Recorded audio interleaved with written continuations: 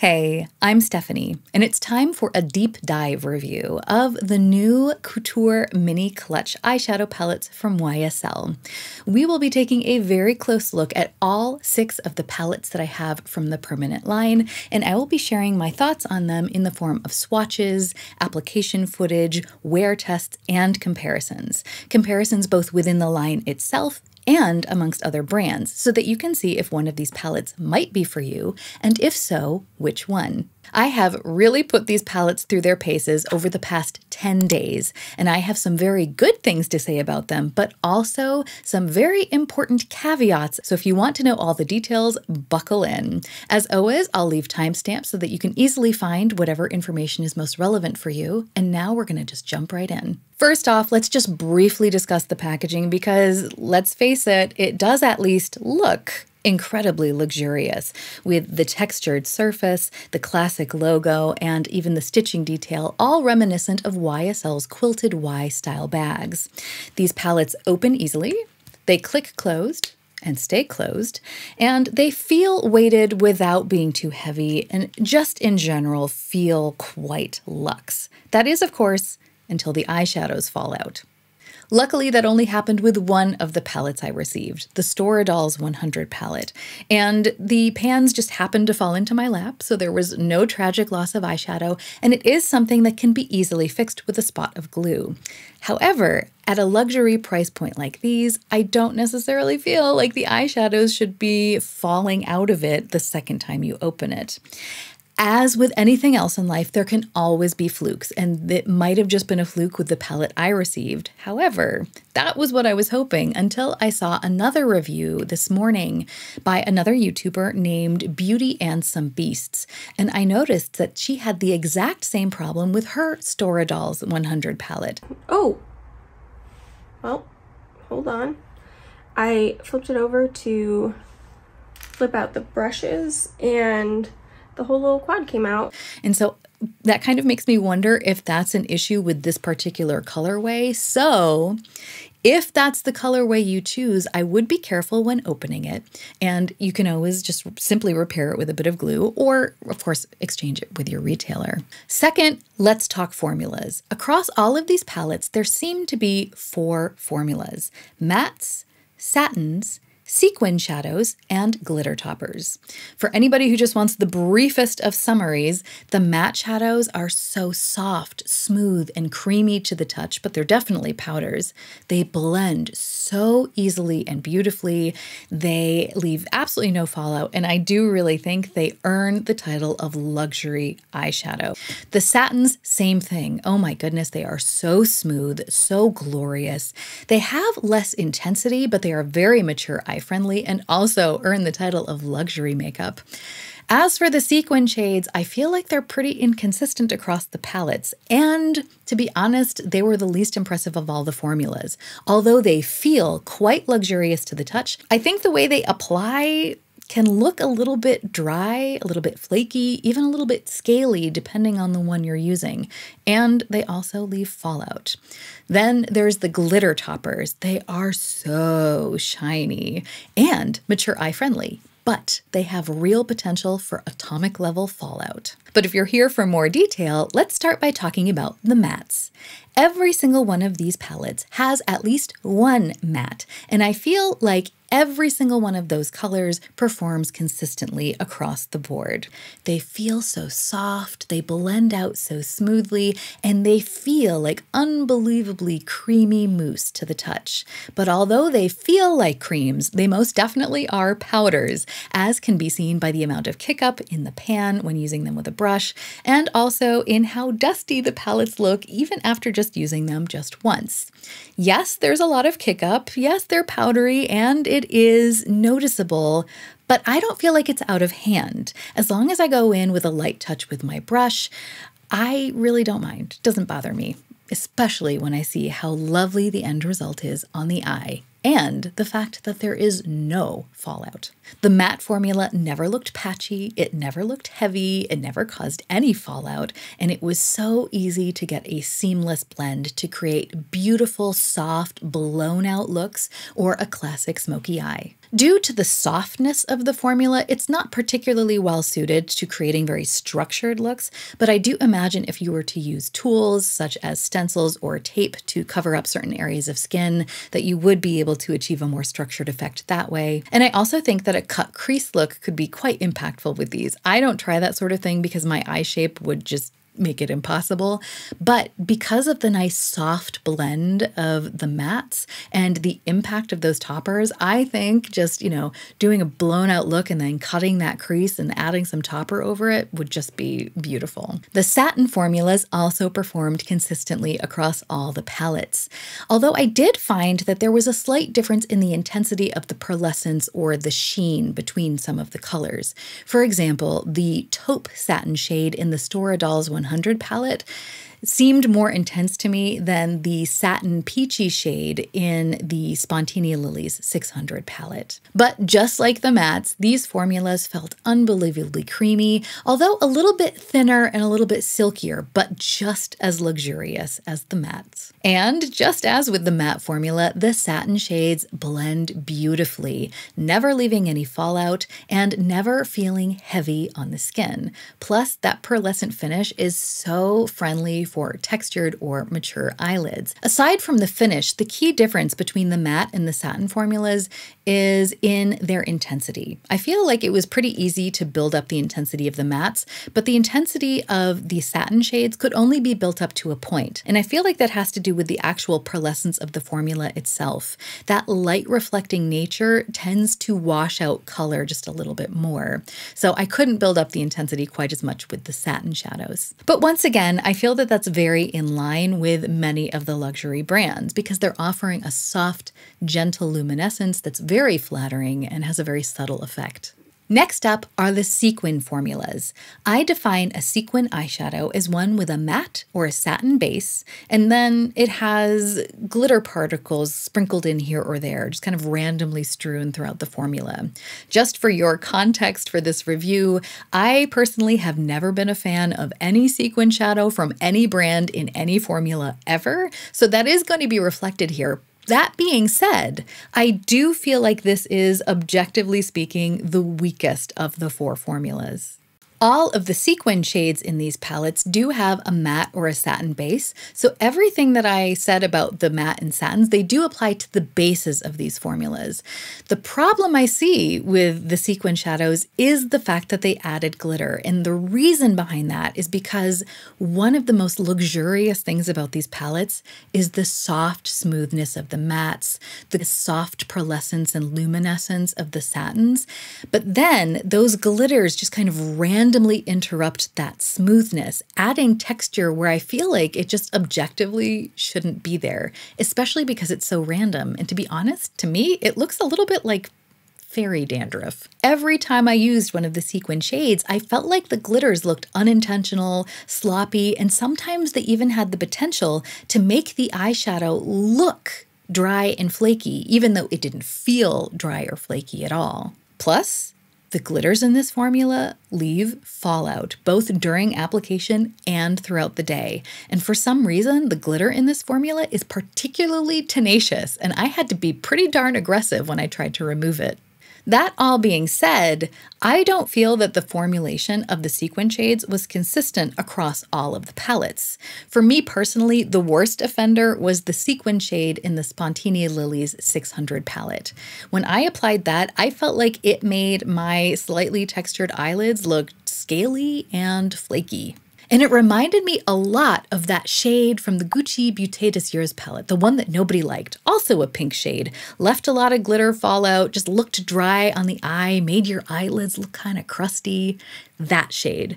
And it's funny to me because I feel like so many indie brands and much less expensive brands, like even ColourPop, have had such success with formulating shades like that. So it is a little bit amusing to see the high fashion houses really struggling to formulate something that I feel like everybody else on the market mastered years ago. When it came to the dark sequin shadow in the Babylone Roses palette, I felt like the base color of that shade is just so gorgeous and it performs so beautifully.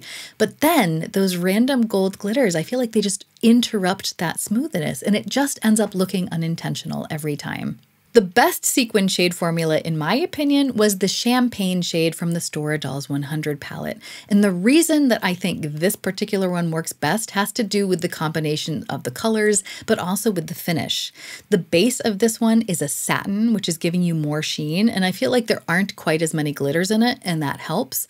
But I think the main reason that this one functions the best is because the base shadow is essentially exactly the same color as the individual glitters. So they're just not as noticeable, and I feel like that lack of contrast really works in this particular formula's favor. Although I wasn't a fan of the sequin shadows, I did want to give them a fair shot, and so I tried them out with a bunch of different brushes, and I felt that I could definitely get a dramatically better application depending on the brush I used.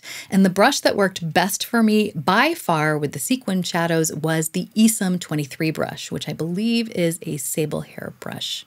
So brushes definitely do matter, at least with this particular formula. But let's end our discussion of formulas on a high note with the glitter toppers. In my first impressions video, I had mentioned that the glitter topper formula feels a little bit dry and thin to the touch, which might initially sound unappealing, but I actually found that it was a very good formula for textured, crepey eyelids. I feel like I'm the ideal candidate to test these sorts of formulas because I have one relatively smooth eyelid and one that's textured and crepey. And I can say that I felt like the glitter toppers looked just as beautiful on either eye. Just like the matte and satin formulas, I feel like the glitter topper formula is also pretty consistent across all of the palettes that contain a glitter shade. Some of the bases are completely transparent, while others offer a very sheer veil of color. And I do feel that the color of the glitters does impact the shine in some cases, but no matter which palette you choose, if you choose one with a glitter topper, you're going to get a shade that gives you a gorgeous, delicately textured, impactful, yet sophisticated shine. However, that shine comes at a price: fallout. I briefly touched on the fallout that I got with the sequin shadows, but I feel like the fallout I get from the glitter toppers is a bit different. The fallout that I got with the sequin shadows wasn't quite as dramatic, simply because there's not as much glitter in the formula, but man, were those little sequins tenacious. I felt like I had to really scrub my face to get them off. The fallout with the glitter toppers, on the other hand, can be more dramatic simply because there's more glitter in the formula overall, but I did feel like the glitter fallout was easier to remove. Easy being a relative term, I guess, because it wasn't the type of fallout that I could simply whisk away with a powder brush. I did have to use a cotton round with some micellar water in order to wipe the glitters away. Meaning, if you want to use one of the glitter toppers, I definitely advise doing your eye makeup first so you can get rid of any of the fallout before you do the rest of your face. Also, I found that I personally got the best results with the glitter toppers when I used them in conjunction with a glitter primer and also applied them using a silicone applicator. And when I used this, I used a patting motion instead of a swiping motion, and it resulted in a lot less fallout and a gorgeous look every time. And that makes this the perfect time to talk about wear. Anytime I wore one of the glitter toppers or sequin shades, I did end up with glitter fallout on my face. I got less of it when I used a glitter primer, but it was inevitably there by the end of the day, just staring back at me from my cheeks. Now, for me personally, that wasn't a huge issue because I'm going more for that, rock star fresh off the tour bus look, and I felt like it was a particularly glamorous way of looking disheveled. But if you're more into pristine looks, I don't know that the glitter toppers or sequin shades will be for you. Also, these palettes quite literally claim on the outer packaging, long wear and comfort. That's a quote. Now, when it comes to comfort, I can definitely vouch for that. These are very lightweight, comfortable shadows. What I'm not 100% convinced with is the long wear claim. I'm maybe like 80% convinced of that, and here's why. Strike one against the long wear claim is the glitter fallout. If glitter is falling down onto my cheeks throughout the day, then it's not wearing longly on my eyelids. Strike 2 against the longwear claim was the fading. The matte and satin shades definitely faded throughout the day, and I would normally start noticing it about hour 4 or 5, which isn't very long wearing to me. I am wearing palette 200 on my eyes today. I've had it on for about 10 hours now, and I'm filming this in natural light. I'm not sure if you can see, but I definitely have some glitter fallout under the eyes. I didn't use a glitter primer today. I used the MAC paint pot on this eye and the Laura Mercier Caviar stick on this eye.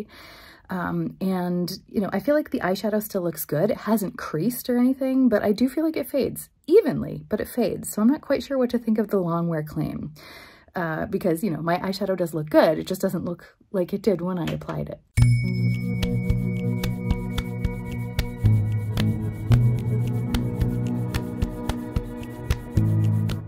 To be fair, they faded evenly. They never looked patchy or haphazard. I never found a bald spot on my lids, not even at the very end of the day. So they faded beautifully, they faded gracefully, but they faded nonetheless. But in the interest of fairness and transparency, the weather during my 10 days of testing was extremely hot and humid, and I became a very sweaty person.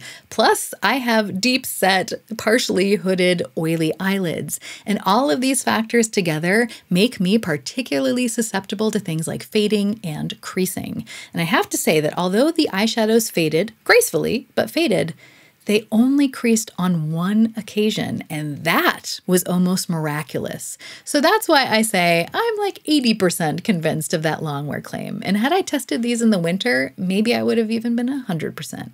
No, 90, because the glitter fallout, that would happen any time of year. So now that we've talked about this line in general, let's take a closer look at the individual palettes and some swatches and comparisons. Let's start with palette 100, Stora Dolls. The glitter topper has a very sheer, warm base color. For reference, this shade sits comfortably between Dior's Beige Mitza Single Shadow and Urban Decay Space Cowboy. Dior's Beige Mitza shadow is a bit warmer, it has a much beefier base, and it's much less glittery, so in general it's a more subtle shadow, while Urban Decay Space Cowboy has a brighter, cooler toned glitter. But all three, I think, are quite related. The Stora Dolls glitter shade creates an almost wet effect on the lids thanks to its combination of a sheer, slightly warm base with cooler, reflective glitters. The Champagne shade is a sequin shadow, and although I really am not a fan of this formula of shadow from any brand ever, I do have to say that this particular version of it might be the least of all evils. And I think that's because the glitter particles are the same color as the base. So although the perfect sheen of that beautiful base is interrupted by those glitters, all in all, it's still a pretty shadow. And that's a lot coming from someone who really can't stand sequin shades. The taupe satin shade is soft and buttery and leaves the most even, beautiful sheen across the lid. Personally, I would have preferred if it was a matte shade simply because I tend to use that type of shade, that tone, that depth of shade to contour my heavy brow bone. And a matte shade is ideal in my case because I'm trying to create the illusion that my brow bone is less prominent than it is. And when there's a sheen to a formula like that, it kind of defeats the purpose because it ends up reflecting more light and almost makes it more prominent from some angles. So it's not ideal for me, but I have to say, objectively, it is a gorgeous shadow. And if you don't have the same skin tone as I do or the same kind of facial issues that I do, then you might fall in love with that one. The dark chocolate brown shade is the only matte in this palette. And luckily, the quality is such that it's very easy to manipulate. It's very easy to blend. It doesn't get stuck anywhere. And that means that I can easily use it as a contour shade. And that's what I did today. So who is this palette for? I would say cool tone lovers, people who love a cool tone smoky eye, but you have to like a shiny eye because with only one matte shade in the palette, you're gonna kind of get shine everywhere. And that's not necessarily a bad thing, but I noticed that when I used the satin taupe shade in the crease, and then I used the champagne sequin shade as my highlight, my eyes looked almost sweaty, which isn't necessarily a bad thing. In fact, sometimes that's exactly the sultry look I'm going for, but not always. So it's just something to keep in mind. But hey, if you are going for the sweaty eye look, this palette's right for you. I tried to find some comparable palettes to kind of give you a frame of reference and see if you might already have something similar in your collection. Tom Ford's Nude Dip was probably the closest that I found for the mood because both are cool toned neutral palettes and both can give you that very sweaty, sultry look because of the finishes. But I think the Natasha Denona Mini Glam or Midi Glam palettes might come closer color-wise and finish-wise since the Tom Ford palette only offers those shimmery wet dry formula finishes. Now let's take a closer look at palette 200, Gueliz Dream. The glitter topper in this particular palette has a completely transparent base and a mixture of different color glitter particles. Some are warm gold and some are pink, and that combination results in a warm sunset gold.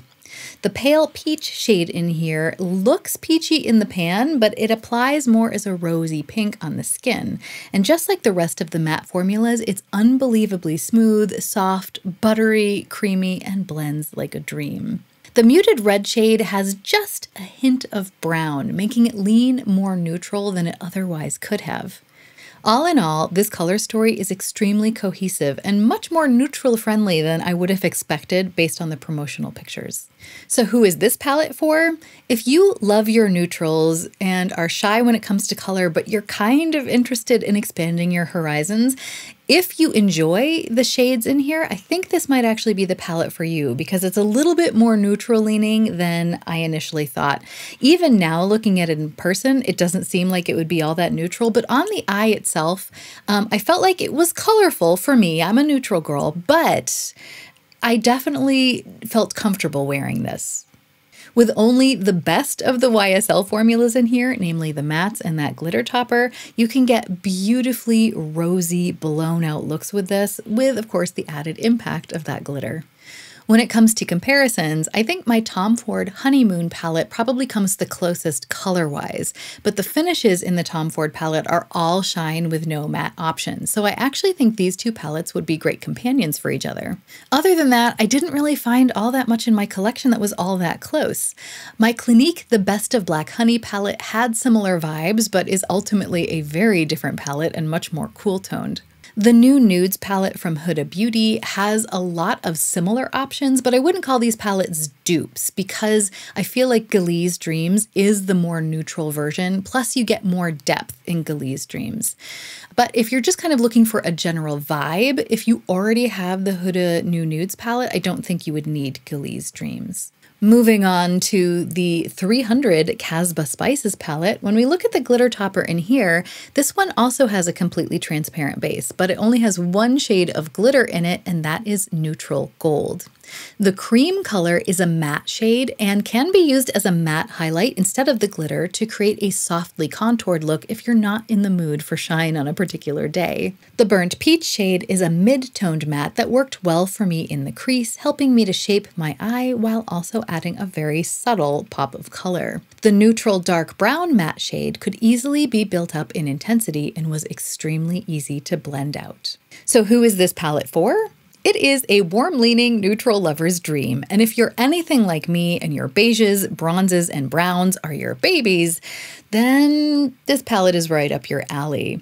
But if you're anything like me, then you already have this color story probably at least 2 times over. So I would say if you are someone who is particularly interested in formulas and textures, this one might be worth trying or at least swatching in store because it definitely has the best of what YSL seems to offer.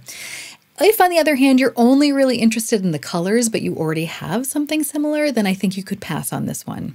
When it came to comparison palettes for this one, the very first one that popped into my head was Tom Ford's Suspicion, which I think from the colors is very similar, but it's very different, of course, from the finishes. But I do feel like that makes them great companion palettes for one another. Another palette that popped into my head was Tom Ford's Della Creme, and those are a little less similar color-wise. They're still related though, but they're more similar finish-wise, and I think that makes them less suitable as companion palettes for one another.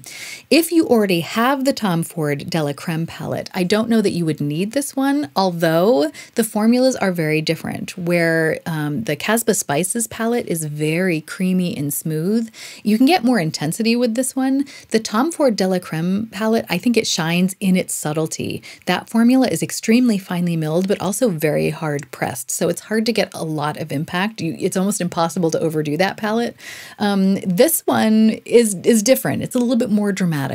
I also looked at my Natasha Denona palettes, and I found that the Mini Nude and Camel palettes had certain similarities to this color story. And when you combined those two palettes, I feel like ultimately you could get a very similar look to Kasbah Spices, even if it's not completely identical.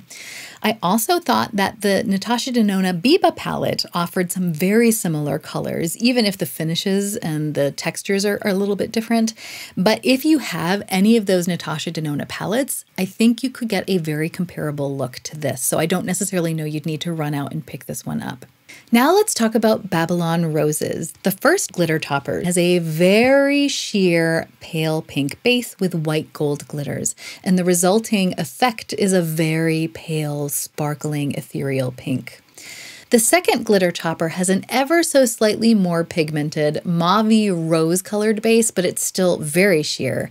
And the glitters are a mixture of lilac and silver glitter, so also a very ethereal shade. The only matte in the palette is a soft, buttery, dusty rose, and the darkest shade in the palette is a sequin shadow. The base of it is a matte, muted purpley mauve, and then it does have kind of coppery gold glitters in it. So who is this palette for? I would say if you're looking for the ethereal option, this is probably the one for you. The delicate pink and purpley sparkles twinkle magically. The muted dusty rose tone grounds the look ever so nicely, while the depths of this shade get a little bit of extra dimension from those coppery glitters. Next, we come to Medina Glow, which out of all of the pinky palettes in this line, this one probably has the most intensity, also because it has the most depth. This one also has two glitter shades in it. The lighter of the two has a completely sheer base and a mixture of both champagne and kind of peachy pink glitters, whereas the darker of the shades does have kind of a rosy sheer base, but the glitters in this one are very multidimensional. I can see pinks, I can see blue, I can see silver. Do I see red? Do I see purple? There's a lot going on in there, but they're so finely milled in tiny particles that they end up just kind of looking like magical fairy dust. So no matter what color they are, the resulting shade is a rosy, multidimensional, very shiny sort of magical thing. As for the mattes in this palette, both of them are just differing tones of pink, different shades, different depths.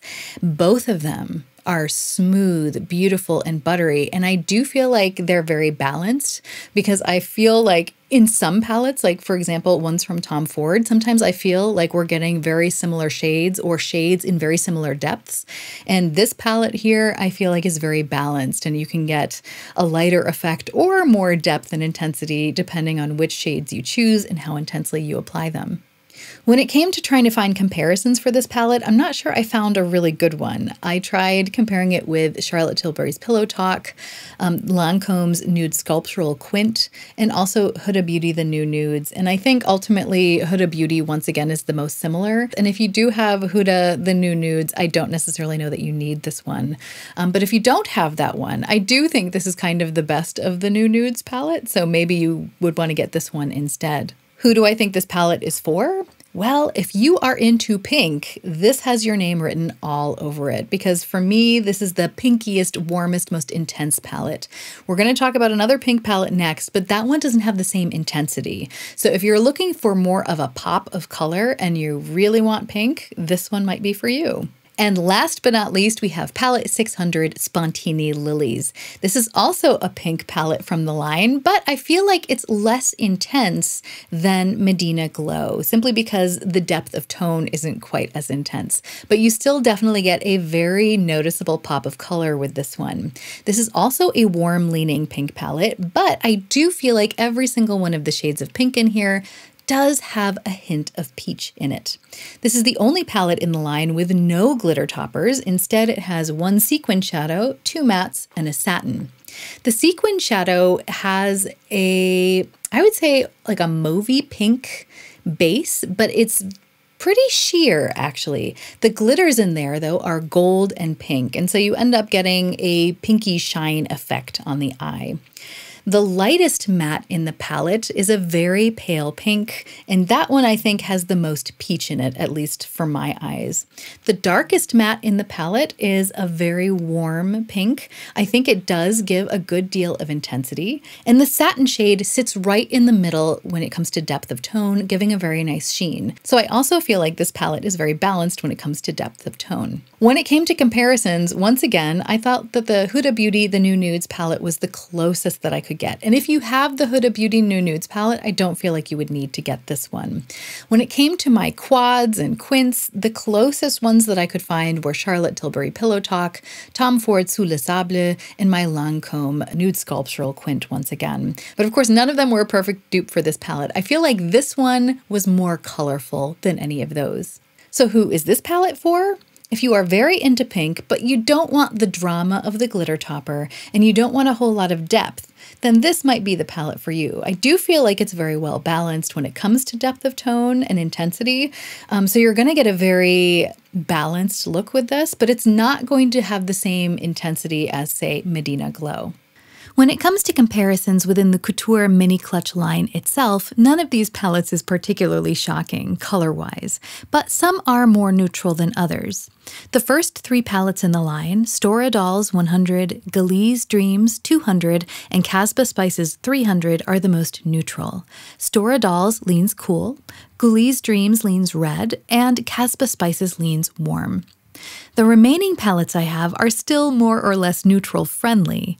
Babylone Roses 400 is the mauvey purple option, Medina Glow 500 is the intense pop of pink, and Spontini Lilies is the lighter, peachier pink option. If you're trying to choose between the reds and the pinks, I think that Gueliz Dreams 200 probably has the most nuance and is the most neutral option of the three.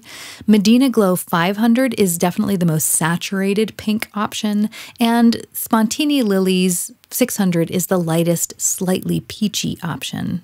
So do I think the YSL palettes deserve the title of luxury makeup? I think so. There's something very special about these formulas, especially the mattes and the satins. There's something about the way they feel when you touch them that's a little bit magical. And the glitter toppers, although they can be tricky because of the fallout, they are beautiful and they do offer a sophisticated, delicate sparkle. So if you're into intensity, that is a nice way to go. It's more intense than some of the luxury palettes out there when it comes to glitter, but I have to say, I think they've balanced it well. So how does this compare to other luxury formulas? Well, the fact that you can get such a soft, blown out look with these, I think speaks for itself, that it's very luxurious in that way. But when it comes to specific formulas, I feel like Tom Ford's current matte formula, the one that you might find in De la Creme or Sous le Sable, those are extremely finely milled, so they're very soft, but they're hard pressed, meaning it's hard to get a whole lot of pigmentation on your brush, and you're going to get a much more subtle effect on the eye. You are going to get more impact with these. I have been asked how this compares to the Tom Ford cream formula, because both formulas feel like creams but are actually powders, and I have to say they feel very different. The Tom Ford formula feels much thinner, almost more like a serum, whereas this feels much beefier. This actually feels like moussey, and there's something very satisfying about touching these. When it comes to the Natasha Denona cream to powder formulas, I find these much easier to use. With Natasha Denona, I find that I usually have to have a plan for how I'm going to place those shadows, because once I've placed them, I can't necessarily manipulate them exactly where I want them to go if I change my mind. Whereas this formula is so easy to manipulate, I feel like I could just kind of blend it any which way I want it to go. So these are more beginner-friendly, more user-friendly in general. That's not to say I don't like the Natasha Denona cream to powder formulas. I just think they're a little bit more cerebral than these. When it comes to Dior shadows, I have to say my experience with them is limited, but I feel like Dior shadows in general are more in line with what I would typically think of powder eyeshadows. They're not particularly creamy. The finishes are normal. And so as beautiful as the ones I've used are, I never necessarily felt like they felt magical. The tactile experience wasn't something that was particularly original. Whereas these, I feel like, are kind of taking textures in a new direction, and it feels refreshing. Are these palettes dark skin friendly? As important as that question is, it's difficult for me to answer because I'm not a makeup artist and this is pretty much the only skin tone I have any experience with. So what I will do is I will see if I can find anyone with dark skin who has reviewed these palettes, and if I can find any reviews, I will be sure to list them in the description box with a link so that you can find them. That being said, I did see some of the promotional photography for these palettes, and there is a blue palette, which I do not have, and the model for that palette had dark skin, and that palette really popped. When it comes to the other palettes, I'm not so sure how the colors would work. Knowing what I know of the opacity and buildability of the mattes and the intensity of the glitter toppers, I do feel like maybe Medina Glow would have potential because there's a certain degree of brightness and intensity to this palette that I think could also pop nicely on darker skin tones. But as I said, my experience is limited, so you have to take what I say with a grain of salt. And the question every review tries to answer, is this worth it? And the answer is, it's hard for me to say because I don't know what your budget is, if you have certain holes in your makeup collection that you're trying to fill, or what your particular personal preferences are. What I can say is that if you do not like glitter fallout, these palettes are not for you. But if you're into textures, if you don't mind glitter fallout, and if you love a tactile experience, these palettes are very interesting. As far as my favorite ones or least favorite ones, the one that I was gravitating to the most, other than, of course, Kasbah Spices, because that is my personal colorway, but the one that I actually was most interested in, other than that, was number 600 Spontini Lilies, because I just thought the pinks in there would be really fun. And the matte and satin shades were, but that sequin shade, I think, is a fail in that palette. The other sequin shades I can live with, but that one I just really didn't like. And so for me personally, Spontini Lilies isn't a palette that I would recommend just because I personally think that one whole quarter of the palette is a bust. But if you like sequin shades, then, you know, who am I to say that you wouldn't like it? So I think out of all the palettes, number 600 is the one I'd recommend the least. Kasbah Spices, I think, was my personal favorite. But if you're looking for neutral palettes, I think the 100 Stora Dolls, 200 Gueliz Dreams, and 300 Kasbah Spices, all three of them offer great options. And so, you know, I would at least just go take a look at them in store if you're interested. Swatch them, see how you feel about the glitter fallout, you know, really weigh it because, you know, these aren't cheap. So, did any of these palettes catch your eye? If so, which one? Inquiring minds want to know. Also, if you have any questions about the formula, the quality, or the color stories, please just feel free to ask in the comments. If you thought this video was helpful, please give it a thumbs up because that helps other people find it. And if you enjoy makeup reviews and comparisons, then perhaps you want to consider subscribing because that's what I do here, usually in the context of Adagio Beauty. And if you'd like to see what that looks like, I've got the perfect video for you right here. Thanks so much for watching. I hope you have a great week and that we can all remember that even stumbling can be a form of moving forward. So let's stumble in style.